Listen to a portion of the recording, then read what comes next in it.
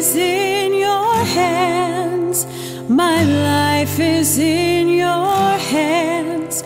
You took control when I was young, when I was not able. My life is in your hands. My life is in your hands. You took control when I was young, when I was not able. Welcome to my show called Inspired Blessings with Jean Marie Prince. And I want to thank so much for Lou Comunale for being my guest. And he's been on once before, but I think I'm going to have him be like a repeat guest because because you know what? You have such an interesting thing in your ministry and what you're doing, and I feel that with things happening in this world so fast, we need to be updated. Oh, absolutely. So, you know, you're an analysis actually of news and biblical prophecy. He also began his, career working for NBC, ABC, CBS, and then really the calling of God really prompted you to combine analysis and biblical prophecies, right? Yeah. Which began your ministry for the prophetic times we're living in. Oh my goodness, right? So you're also the editor of newstomorrow.com, and it's news2morrow.com, right. And the producer of the Mind Shift teaching videos, which I have enjoyed, very informative. And so thank you so much. Well, thank you for having me on, Jean Marie. I'm glad to be here again. No problem. So as we see the turmoil, the things that are happening in this world, do you see things happening that the biblical prophecies are coming true? Yes, they are, but I do want to have an additional point there, though. Sure. Even though there are a lot of things going on out there, there are a number of doom and gloom scenarios. As a matter of fact, my newstomorrow.com deals with prophecies of the end times. It deals with news of doom and gloom scenarios, but I do believe that God is not through with America yet. So I have good news for you and your audience today, that God is still on his throne. And I don't think that he's through with America. Good things are going to come, because I do believe that God's going to bring another awakening here in this land. Right. I know that we've been pushed back for so long.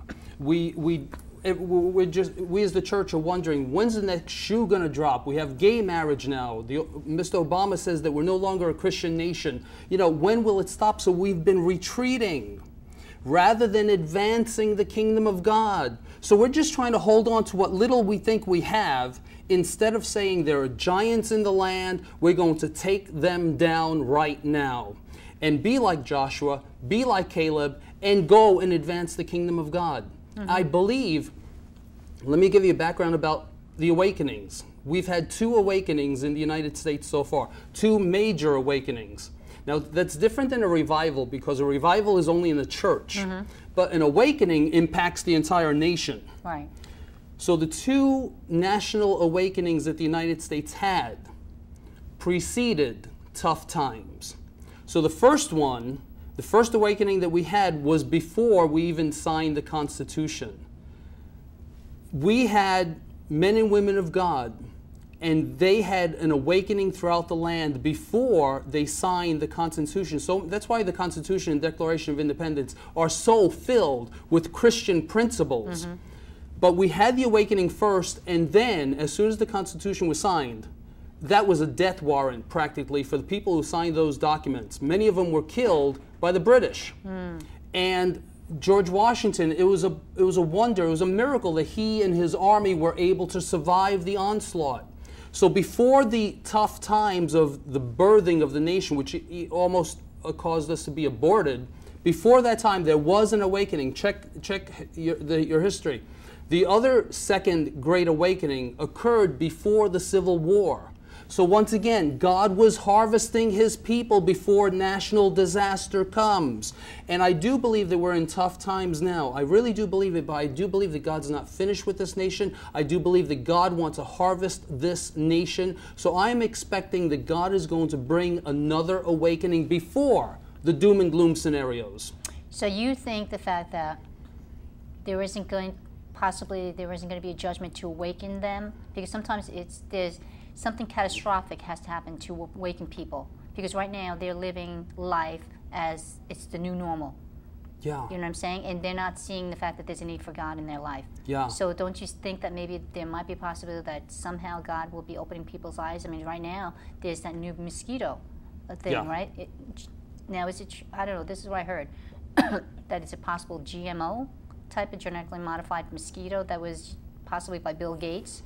That he was. I don't know where I'm going with this, but this is what I had heard. Possibly is that Bill Gates was trying to make genetic mosquitoes to be able to ward off the malaria or something like I've that. heard things along those lines. I really haven't gone too much into that, but of course there is going to be pestilence, and it is brought about by mosquitoes and such, and sometimes manipulated by man as well.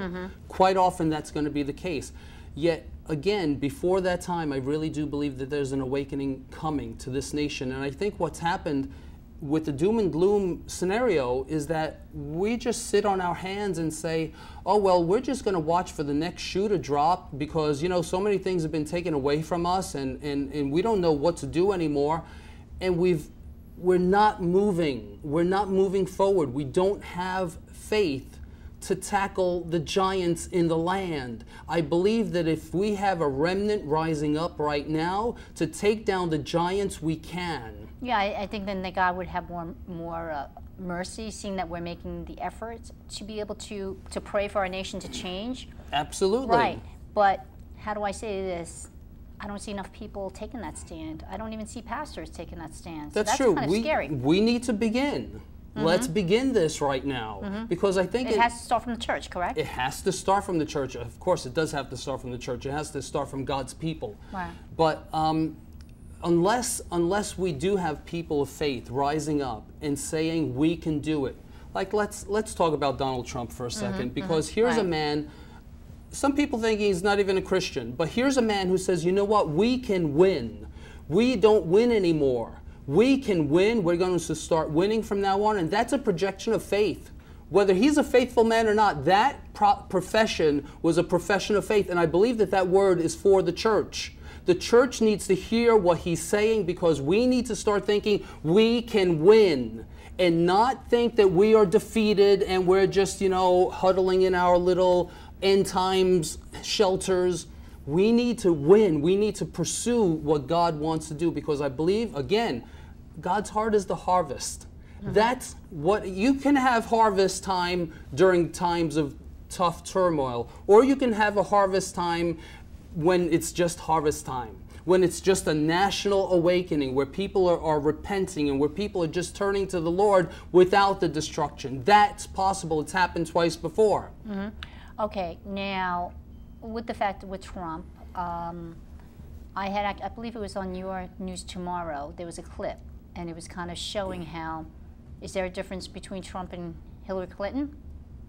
You know what I'm saying? If you're talking about, okay, let's say Mr. Trump even believes in pro-choice. Let's say he believes that. The reason why I support a Trump-Cruz presidency, and again, I don't know if this is going to happen. Right. This would be my ideal, because we need to be thinking long-term. We can't be thinking that just this one Christian elected president is going to change everything. Meanwhile, the forces of evil take decades to destroy the nation. And we're in such a point now that, you know, we're going to need an arc of a certain amount of years before we can rebound even. So what I'm thinking is this. Trump's anointing is the ability to destroy and to dismantle the political establishments, the PC mentality that we have in the land. Otherwise, you can't even talk the truth anymore unless you're called a bigot these days. So if we had a Trump-Cruz presidency, again, I'm only speaking from my own thoughts. If you had 8 years of Trump demolishing the establishment parties that are literally trying to hurt Christianity, because they went against even the GOP establishment, went after Reagan, they went after Sarah Palin because they loathe Christianity and they don't want to see Christians in government. So if you had 8 years of Trump followed by 8 years of Cruz, who's a Christian, now you have the demolition of this system, and then you're able to build. One last point is that Jeremiah 1:10. God told Jeremiah, and he was speaking specifically about nation building. He told Jeremiah, Jeremiah, I want you to do twice the amount of demolition before you can build, because you have to get rid of the system that prevents the advancement of God's work. You know, on the one hand, I understand what you're saying. If Trump really means what he says and that he's not giving us just a bunch of baloney, okay, and just giving us what we want to hear. But I guess based on that video clip, I just wonder if he's just put there just as a front, you know what I'm saying, to kind of get us to vote for him, but yet in the way it doesn't matter whether it's Hillary or Trump, because they're kind of representing the both. A number of people believe that, and they've seen people fail them in the past. And it's hard for people to think that anybody's actually going to do what they say anymore. Now, he said some pretty dogmatic things. He's going to build a wall. He's going to win in negotiations with other nations. He's also going to advance Christianity, because no longer is Christianity under his administration is going to be a target any longer. And the scripture says that he who is not against us is for us. And he's building a platform by which we can have Christianity flourish. I guess what it is that people are a little bit leery these days because they heard a lot of promises from Obama. He did the opposite. You know, so I guess it's just a matter of people having to kind of pray and, you know what I'm saying, and decide, because I think God wants us to really, first of all, to vote for people that are pro-life, that represents, you know, what he wants. I agree. You know what I'm I saying? agree. But with the fracturing of the Christian church here in America, I mean, Obama says that we're no longer even a Christian nation, Wow. and many Christians don't even vote. Many Christians say, you know what? What's the point? They say, what's the Yeah. point? They also say, I need to come out of the world, and I shouldn't be dealing with things in the world. And if they do vote, sometimes they vote for Obama, as it were, and they toss out that vote. So we do need to have. So maybe God is actually bypassing the church, because the church has been pretty ineffective in political streams. We need to change the structure politically, so it could very well be that God is saying, you know what? We don't even have the people that even desire to vote. I'm going to bypass the church because I can do anything. I'm God. I'm going to bring in someone who does have an ideal of turning things around in this nation. God can use him. He used Cyrus as well. A number of prophetic voices, by the way, have all talked about Trump, and I haven't heard one prophetic voice profess any other candidate as being potential for president. But I've heard it all. I guess it was just that video that really kind of opened my eyes to think, you know, in the fact that let's say that he's pro-choice. Okay, he comes. No, but he's got a great relationship, they're almost best friends supposedly with Hillary Clinton and things like that. Like, how can two? Well, he's a businessman. He had to deal with politicians, right, but so I you don't know. I don't know if if they're working somehow together to be able to throw votes. I don't know. But anyway, we'll kind of put that at rest for now. What about Obama and maybe implementing martial law? You've heard of that. Okay, now here's the thing. I know we've all heard about the potentiality of martial law. A number of prophetic voices have said that, and you know what? You could even overlook the prophetic voices and just look at what's going on in the news, because there is a law on the books that says that the president has been given the authority to bring martial law internationally anywhere on the face of the earth. Right, they say it's for ISIS, but it could mean for right. anything. So the law is already there. So the potentiality of a martial law is present, but I understand it's in the Obamacare, right? Some people have said. I think there's some clause in there too, but I'm vaguely familiar with that. Okay. But let's take Trump. Here's a man who's coming into the presidency or as the front runner now. Let's say during June and July this year, the president starts seeing race riots in one city, sees bombings in another, sees financial collapse coming, and then he starts suggesting we may have to impose martial law. Now, who's that going to directly affect? Donald J. Trump. Now, here's a man who's the biggest loudmouth of all. If you need anyone to shame a president into not imposing martial law, you want somebody like Trump, who would say, what are you talking about? That is illegal, that's unconstitutional, you're not going to do that. And he'd galvanize the people. And that is a great scenario. I don't know if it's going to happen or not, but I could envision that. Right. I mean, don't get me wrong, is that if really means and what he's saying and he's being truthful with it, then yeah, we need somebody who's strong and things like that. But again, I guess sometimes we have to, realize does God want us to, to put people in office that aren't really, following the ways? Okay, so here's the point. Let's say he's pro-abortion and he goes in there, but we're not voting him because he's pro-life. I know, to change nothing will change at all. Right. But beyond that, once he dismantles those systems that are prohibiting Christian morality from progressing, then you can have somebody like Ted Cruz, who's a pro-life candidate, very staunch. What about Ben Carson? I don't think he has the pull. I don't think he has the popularity, and he's a great man of God. Yeah, he is. Without doubt. But right. I don't think he has the pull of humanity. And again, this is why a Trump Cruz running mate status, Trump comes in because the people are behind him. Then once Trump is gone, you have Cruz, you can build. You can build a moral nation then. And if you have an arc like that, you can really have an awakening in this nation like never before. You can start overturning things like never before.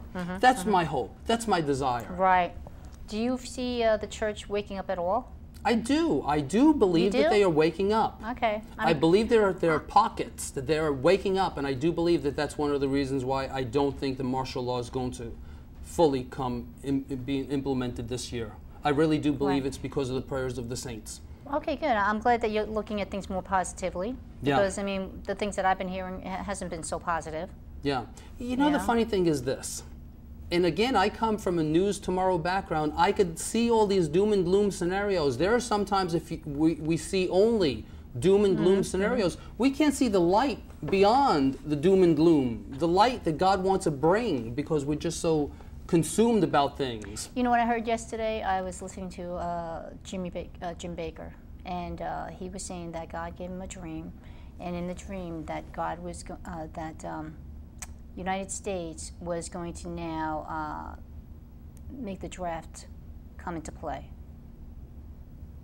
You know what I mean? Military draft? Yes. Yes. For what? To go to war. The kids to go to war.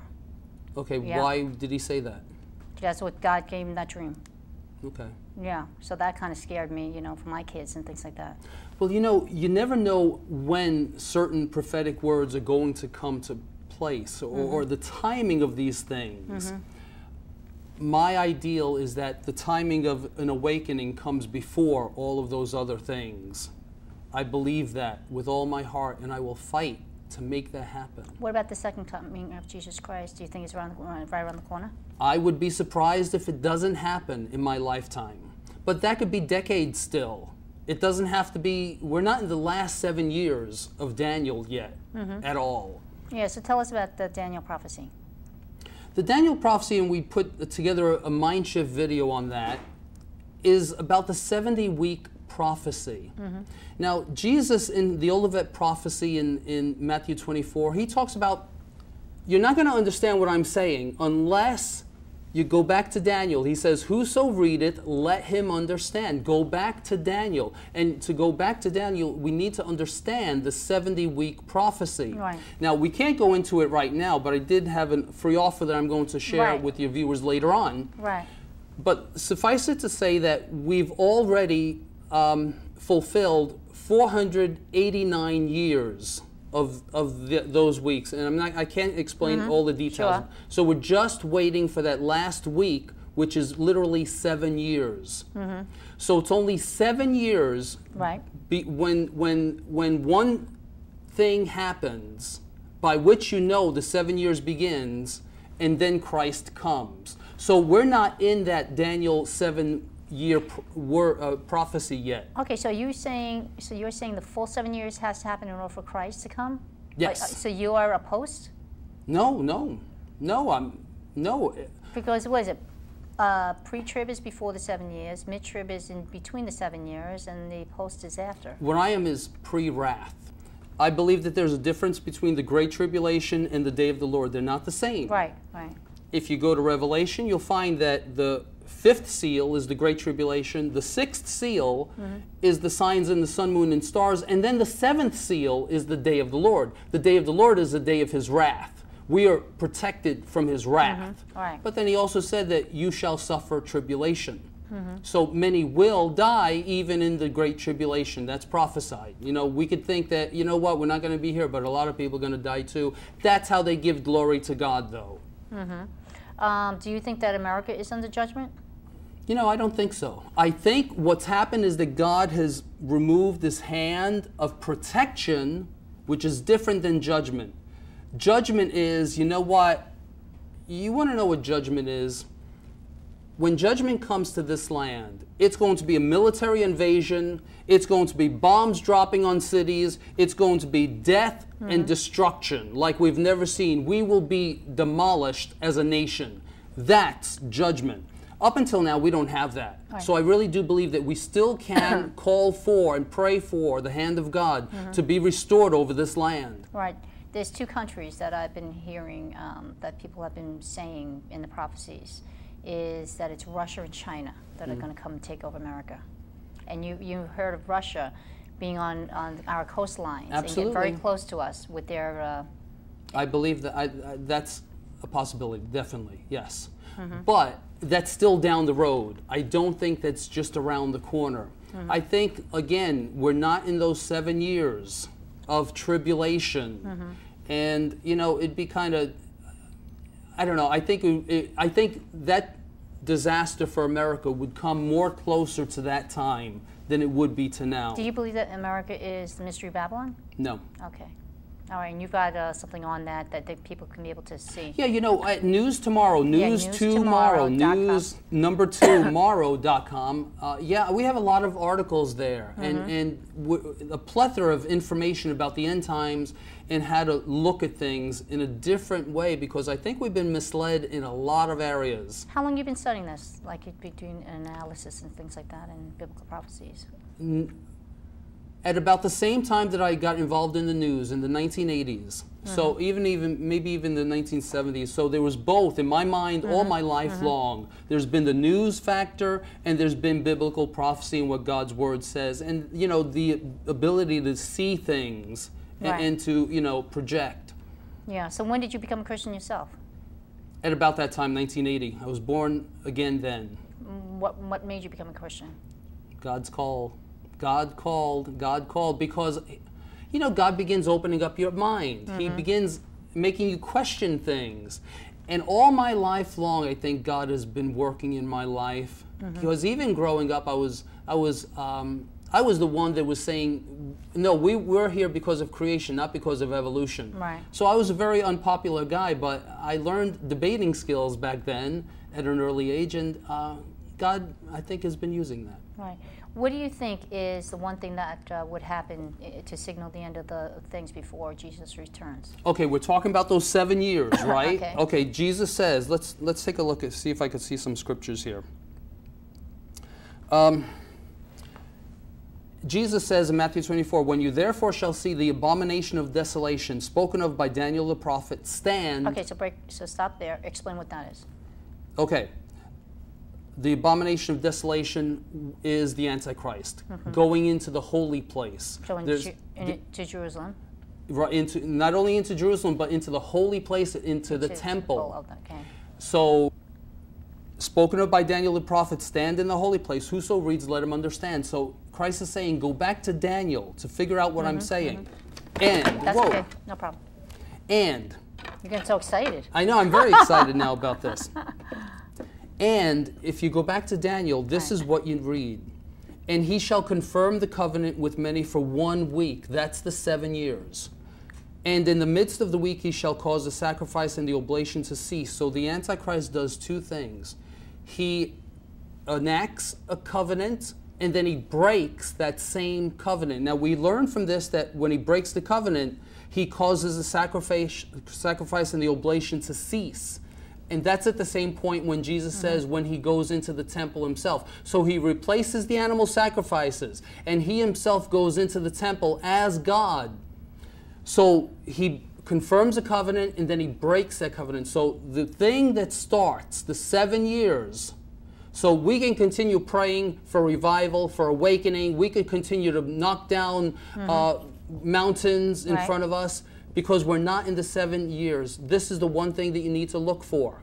You need to look for the one in Jerusalem who confirms a covenant. And I believe it's not a peace covenant. Because people think that it's a peace treaty. Right, it's not a peace treaty because it says he confirms the covenant and then he breaks that covenant. That covenant has to do with the oblations and the sacrifices. It's a covenant of the Old Testament, bringing back the Levitical priesthood, bringing back animal sacrifices. Now, once this thing happens, you're going to see it in the news, because immediately when the Antichrist, but this is before he's officially the Antichrist, once he begins the temple sacrifices on the Temple Mount in Jerusalem. That is the most hotly debated land in the world. Once he does that, you will have an uprising of the Muslim world worldwide.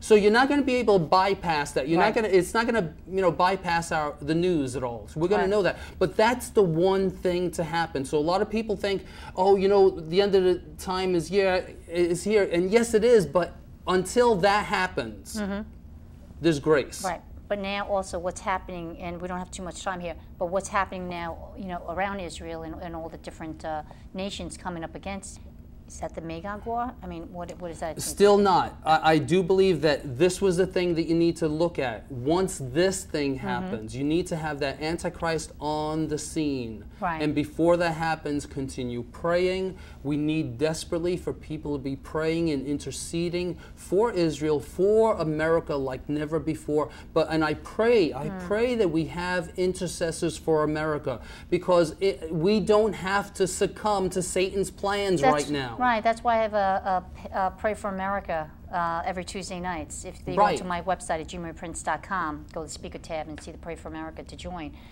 If you can be able to really fast mention the free offer that you were talking about. Okay, a free offer. If you go to news2tomorrow.com, there's a little graphic with a little picture, cute little picture of Jean Marie on there. You click onto that, and you'll get a free download that explains the 70-week prophecy. Now, Jesus Christ said you need to understand Daniel in order to understand his Olivet prophecy. So you need this information. We're giving it to you for free just because you're our viewers here today. So go to newstomorrow.com and enjoy. Thank you so much for the offer. Thank you so much for sharing. And again, we'll have you back, because by then I'm sure there'll be other things that's going to happen, but we'll hope the fact that it's going to go your way, and saying the fact that there's going to be awakening, and without the terrible judgment that we're thinking. Let's pray it in. Right.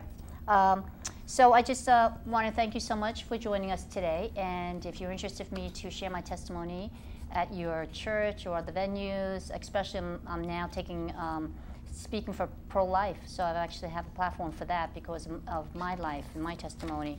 So contact me at inspiredblessings@gmail.com.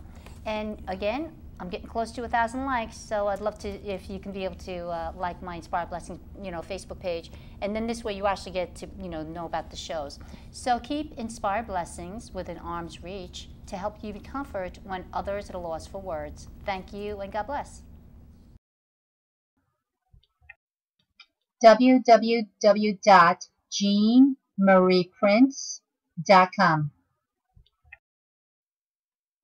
To accept and receive Jesus Christ as your Lord and Savior, please say this prayer. I know that I am a sinner who needs forgiveness. Jesus, please forgive me for all my sins and purify me. I know that you died and rose again to pay for my sins. I need you to be my Lord and Savior for the rest of my life. Thank you in the name of Jesus. Amen. With man, this is impossible, but with God, all things are possible.